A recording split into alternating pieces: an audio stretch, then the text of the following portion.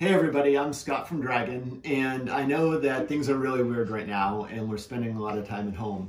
We've been trying to figure out how to make lemonade out of the lemons, and one of the things we've had a lot of fun doing is prototyping and playing around and trying to learn some new skills. So I thought I'd show you some of the tools that we're using a lot, and then I'd love to hear what you guys are using and what some of your favorite tools are during this time. So come on, check it out. We'll head to the shop.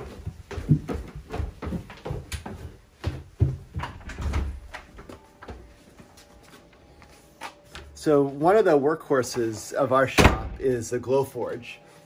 This is a really awesome laser cutter that can cut a variety of materials from acrylic, wood, cloth, paper, leather, all sorts of cool stuff. And it's fun that there's not a lot of work you need to do to get it up and running, and it creates your parts quickly.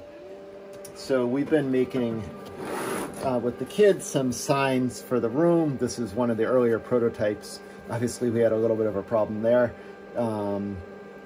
but that's one example. And then this one is from the Glowforge team themselves.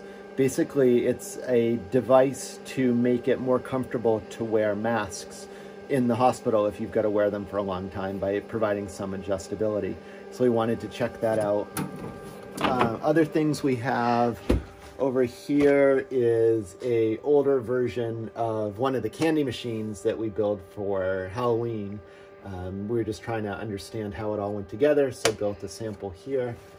And then I see, looking at the scrap pile, we've got some outlines of koalas that my son had built in an effort to support Australia when they were going through the terrible forest fires that they experienced last summer. So you can do all sorts of cool stuff. One more machine that we tend to use a lot is the Markforged. And this is an insanely cool carbon fiber 3D printer. You can even add in solid strand carbon or fiberglass to make your parts super rigid. And what I love about it is you can actually print out parts that then you can use. They're functional. So between the Glowforge and the Markforged, we're getting a lot of stuff done.